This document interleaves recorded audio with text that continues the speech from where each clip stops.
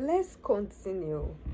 So it's so funny, like, man, it's so funny. Like, when I see the window open, I'll be like, oh, she's frustrated today. When I see stuff in the sink, oh, she's frustrated, and I'll be smiling.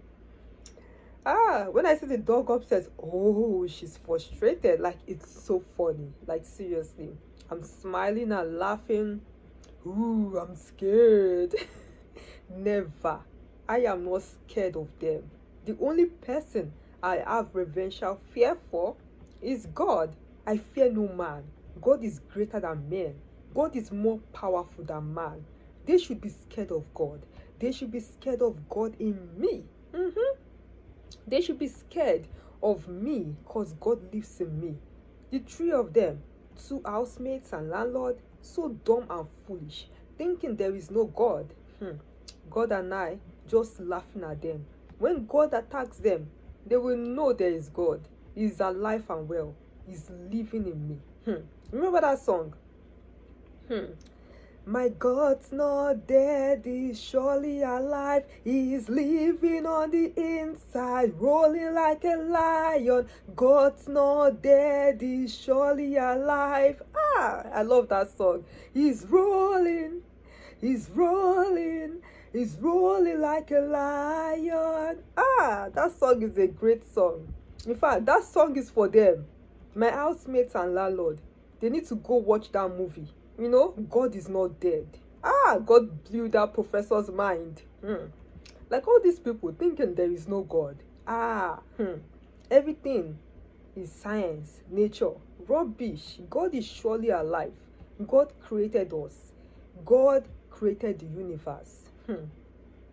All these people worshiping the universe, stupid mistake. You should worship God.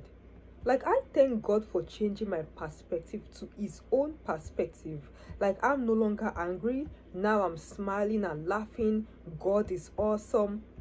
You know, my housemate downstairs, one day she was talking to me. She was talking about evil spirits.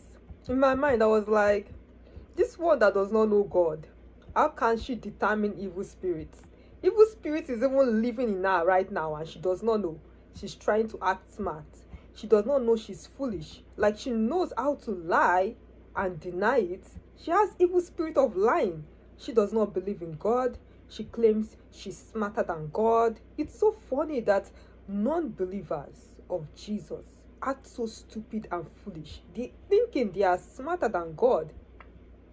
Like, how can you be smarter than the creator of the universe? How can you be smarter than God who created you? God is powerful. God said with his voice, let there be light, and there was light. God didn't even touch anything. So God can even tell my housemates, breath cease, and their breath will cease one time. And if they can't breathe, they will die, you know?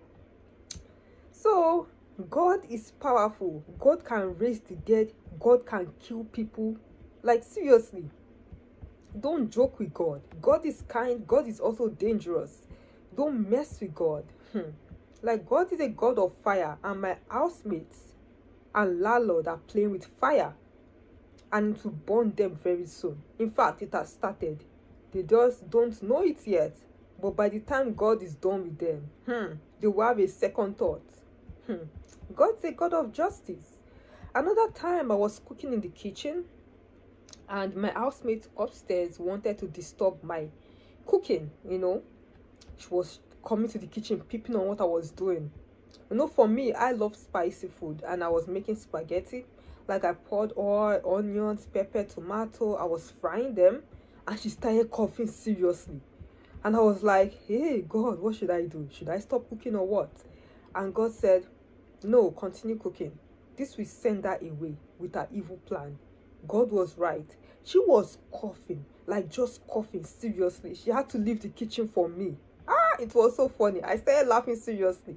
Like, I could even hide the laugh. I mean, that is what she gets for being nosy.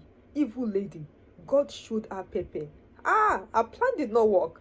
God's pepper sent her out of the kitchen. Wicked lady. God punished her.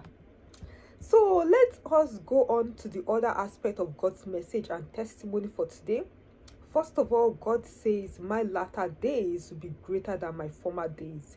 Job 8:7.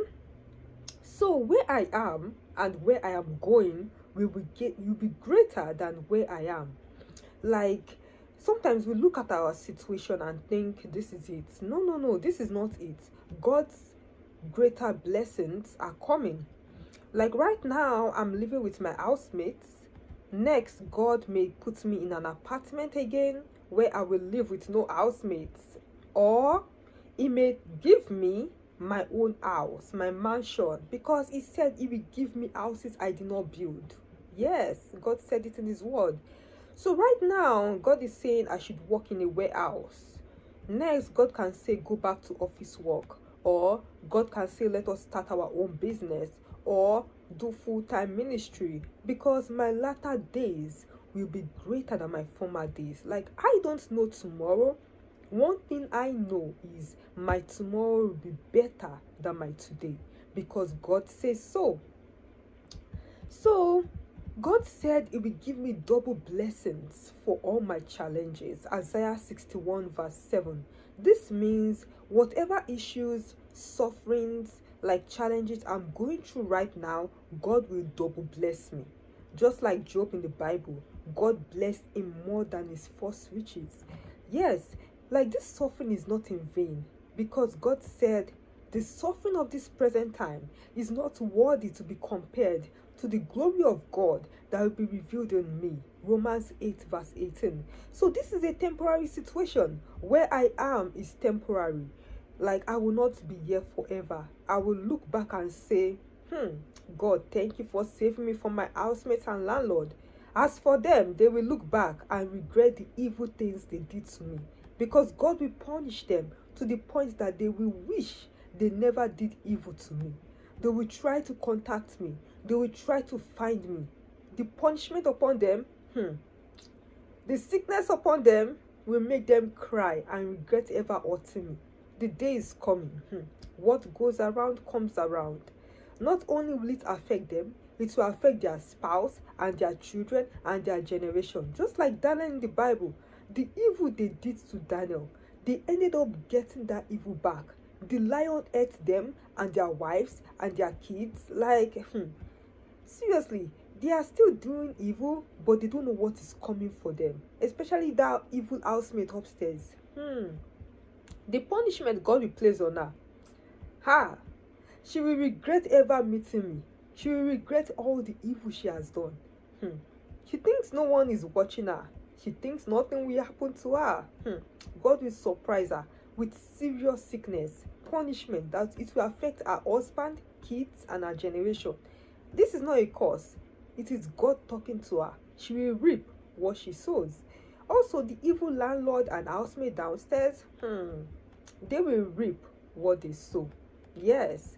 So God is telling me that no matter what I'm going through, I'm still anointed. Just like Joseph. No matter the prison, Joseph was still anointed. He had the favor of God. Whatever he touched prospered. So, same for me. Just because I'm living with this evil housemate does not mean I'm not anointed. I am anointed. I am still anointed. No matter where I'm living, I am still excellent, because God created me to be excellent. Like, we need to change our perspective to God's perspective. I will not live here forever. God will take me out soon. Same way He took me out of my wicked parents' house. This wicked housemates will be a thing of the past. Just like my wicked parents. Like, this is not a permanent situation. This is a temporary situation. God is teaching me lots of things. God is exposing me to the wickedness of this world and showing me He is powerful enough to save me in the lion's den. No weapon formed against me shall prosper. So I'm getting closer to God. I'm learning a lot about evil people, and God says He has power over them, and He has shown me. So we continue in the next video.